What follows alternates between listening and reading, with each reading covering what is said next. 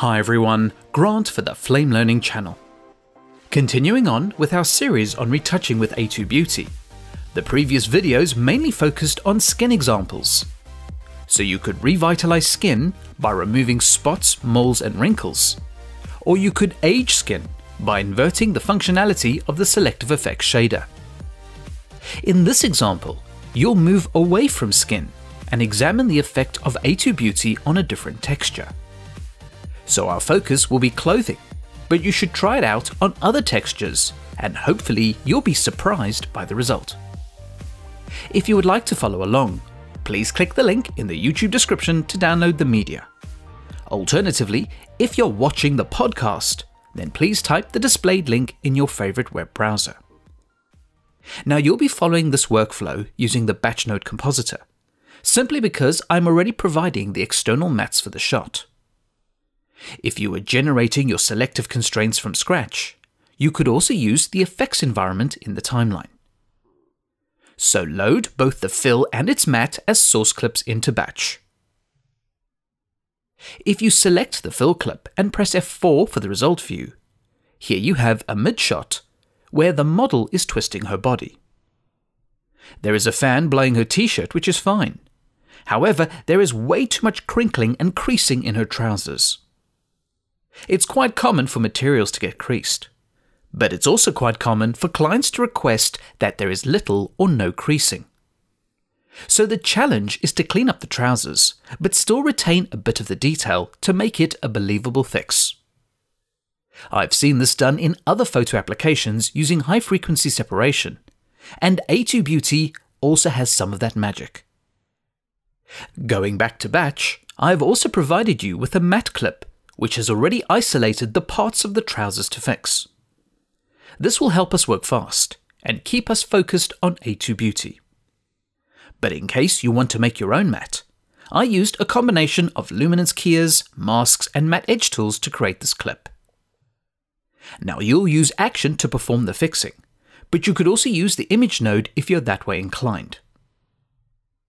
Go to the batch node bin and drag out an Action node into the batch schematic. Press Ctrl-N twice to create two new media inputs.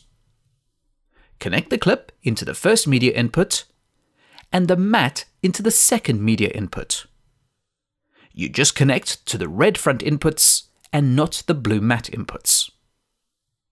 Double-click on Action for its controls and press Alt-2 for a 2-up view. Action schematic on the left and result viewport on the right. Now you use the matte as a selective constraint and not an image, so delete its axis and image object. Coming back to the result view, zoom into the trousers of the model. Now let's apply the selective to the image. Ensure the image is selective and call up the contextual menu. Choose Add Selective. In the file browser, the A2Beauty SelectiveFX should be the first in the list. Select it and it's applied to the whole image. The next step is to constrain the effect with the supplied matte. If you take a look at the media list, you will note that the matte is available as the front input for media input 2. Keep that in mind. Double-click on the A2Beauty node, or you could choose Selective 1 in the HUD, whatever you prefer. Under the selective controls, you will find a header called Input Matte. By default, it's inactive, which is -1. Change the value to 2. So now you're using input 2 in the media list to define the matte constraint. Next, you need to tell Flame what channel to use in order to derive the constraint. This all depends on whether you're using the front connection or the matte connection of an Action media input node. Since in this case, the matte is fed into the front media input, it is considered as an RGB image, therefore you can use any of the color channels. Click the pull-down menu and you can choose either red, green or blue. Looking at the result view, A2Beauty is only affecting the trousers. If you toggle A2Beauty off and on with the H keyboard shortcut, you can see that A2Beauty is starting to clean up the fabric. Now to clean up the fabric much better, it's pretty much a case of experimenting. But even though you're smoothing things out, you need to preserve the luminance, the colours and the grain. So this is the recipe I used for this example. Set the fix size to 50. This pulls out a lot of the wrinkles, but leaves some of the natural creasing.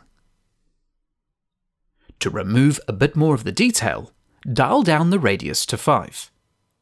So less area is being considered for detail recovery. Now luminance is also there with the smoothing, but there is quite a lot of grain in the original shot, and that needs to be recovered. Set the size detail to 10. This will pull back some of the removed grain. Now that's looking a little too smooth in terms of luminance, so let's restore some of the shading. Set the highlight to 0.2 and the shadows to 0.1. This will bring back some of the natural detail of the fabric. Using the H keyboard shortcut, here is the before, and this is the after. If you scrub the time bar, you can see that A2Beauty is smoothing the fabric throughout the duration of the shot. Frame the entire image to the result view. So you can use A2Beauty to fix light wrinkles or heavy creasing, and it should be up to the job. For a much more precise and finished look, you may want to perform your fixes in smaller patches, as you can control the amount of A2Beauty per patch using multiple selectives, or you could use multiple patches with a single A2Beauty selective to control exactly what is affected and what is not. So that concludes the workflows of A2Beauty, and hopefully this is a very useful tool to have at your disposal. More videos will be added with any future developments to A2Beauty. Don't forget to check out the other features, workflows and enhancements to Flame 2019. Comments, feedback and suggestions are always welcome and appreciated. Please subscribe to the Flame Learning channel for future videos, and thanks for watching.